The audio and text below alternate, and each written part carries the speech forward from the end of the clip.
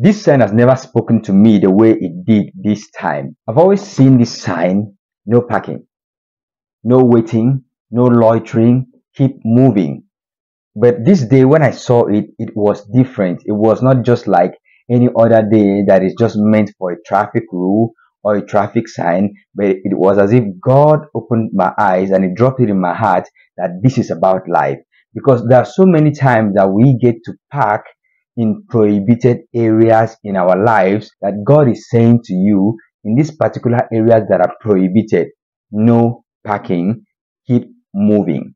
Because you've packed in depression, you've packed in anxiety, you've packed in places that you are giving up in life. Now, I had to do a research just to get a clearer understanding of what no parking really stands for. And it says that it is a traffic sign that indicates areas that are prohibited for parking, which is these areas are restricted for people to park.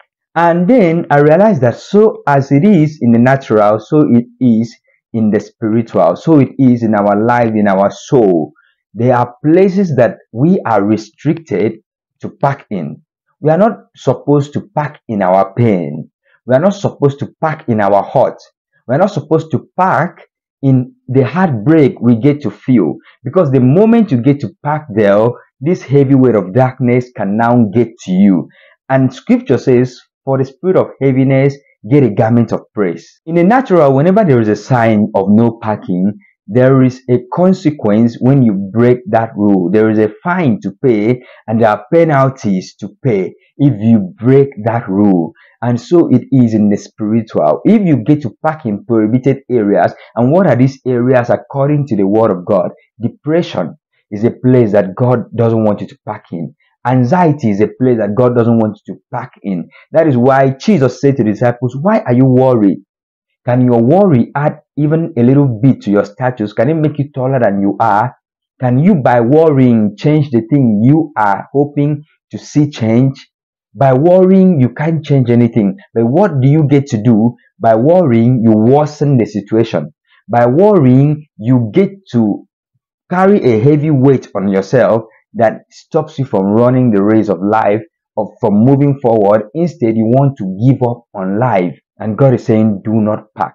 No parking in depression. No parking in anxiety or worry. You want to talk about bitterness. He says no parking in bitterness. All the grumbling and the complaining, you don't have to park there. Keep moving. Yeah, people have done things to you that has really made you bitter in your heart, that has made you embrace hate, that you really want to hate them. But even Jesus said, love your enemy, which is some of the hardest things to say to someone. Oh, I should love my enemy. Do you know what the enemy did to me? And he says, no, it's not about what the enemy did to you. It is about what that hate will do to you. Because what the enemy did to you was just to get you to be distracted, to take that detour, to start hating. Because the devil knows that by the time you embrace hate and pack in hatred, it is only aimed at destroying you and your personhood and your heart, contaminating you, corrupting your heart. And God says no. Every time that God tells us, do not get to this place, do not stay angry. The Bible says, be angry, but do not sin.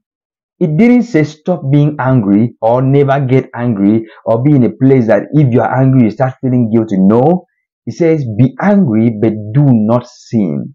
Which is, it is natural to be angry. You getting angry, so to say, actually helps you to put boundaries in place. Because if you are a person that says, I never get angry, you may not have any boundary or standard or value system at all.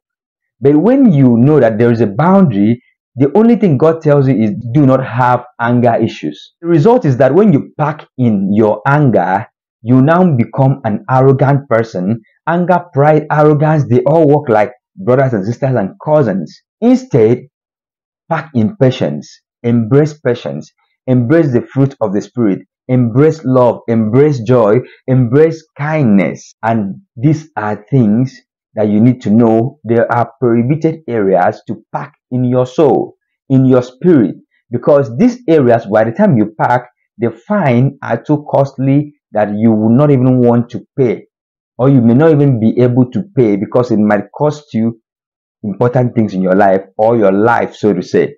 Because when you are given to anger, you will get to do things that you will regret. When we look at the scriptures, like it said in Psalm 23 verse 4, it says, though I walk through the deep, sunless valley of the shadow of death, I will fear or dread no evil, for you are with me. Your rod to protect and your staff to guide, they comfort me. David here was saying, I'm not going to park in the valley. I am walking through. So this is to let you know whatever thing you are facing in life, the heartbreak, the heartache, the toxicity that you've experienced, you are not to park in your toxicity or the toxicity around you. You're not to park in the place of negativity. Start telling yourself, when you see these signs around you, no parking. When you see negativity around you, no parking, keep moving. When you see toxicity around you, no parking, keep moving. You can apply this even in relationships. When you are coming up and you are seeing these signs, the red flags, this is a narcissist, you are dealing with a narcissist, you don't have to remain there. No parking, keep moving. Get out of that relationship. Get out of that place. Don't be too insecure that you want to park in your insecurity and accept anything that comes along the way. Though I walk through the deep valleys, though I walk through the valley of the shadow of death, not though I park in the valley of the shadow of death. No. And he said, even as I'm walking through, fear will come. I will not bank on my fear. I will not park in fear. I will not park in dread. I will fear no evil. And why is this possible for me not to fear any evil? Because God is with me. I need you to be reminded that God did not tell you that the weapons will not be formed. God did not tell you that people will not hate on you. God did not tell you that people will not dislike you. God did not tell you that you will not have enemies or you will not be fought even when you are doing what is right. But all he said is that the weapon will be formed, which means, hey, if you understand this, it is customized for you. It knows your address. It knows you from your DNA. It is even from your family root. It knows what bothered your parents. It knows if your parents struggled with masturbation, with pornography, and all sort of issues that was in the bloodline. It knows. So this weapon is customized. But all the scripture tells you is that no weapon fashioned against you, formed against you, dedicated for you, none of it shall prosper. So this is the confidence you have. You should not be disheartened because the weapon has been formed. You should not be disheartened because the people are against you. Instead, you should be encouraged because since it is formed like it was told in the scriptures, you know assuredly that it shall not prosper. So do not pack in your fears. I hope this video is encouraging you already. If it is, do well to hit the subscribe button and give this video a thumbs up and share it already to someone that you know this video will be a blessing to them. God doesn't want you to give up on life. That is why he is telling you, when you start packing your life, moving to anxiety and pain, and you're packing there, you are grieving and you want to pack in your grief, you want to live your whole life grieving the loss. No, you have to grieve, but then don't pack in your grief. Grieve and move forward from that grief. Also, if you want to talk about your shame, if things have happened to you, abuse of whatever sort, molestation, you don't have to pack in your shame, because scripture tells you instead of shame and dishonor, you will enjoy a double share of honor. This is God's promise to you. Embrace it with all your heart. Philippians 4 verse 6 says also, don't worry about anything. Instead, pray about everything. Tell God what you need and thank him for all he has done. So instead of packing in your fear, in your worry, pack in the promise of God and rehearse the promise of God.